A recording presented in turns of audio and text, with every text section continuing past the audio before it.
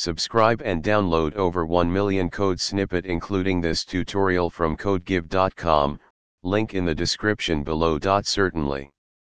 Refreshing the current page is a common task in web automation using Selenium.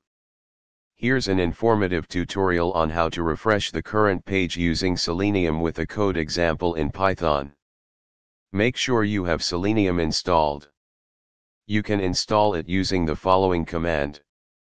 Choose a WebDriver according to your browser. For this example, we'll use the ChromeDriver. Download the ChromeDriver from here and place it in your project directory or specify its path in your code.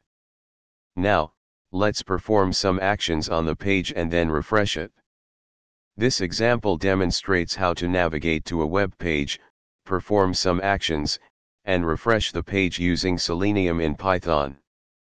Adjust the code according to your specific use case and requirements. ChatGPT.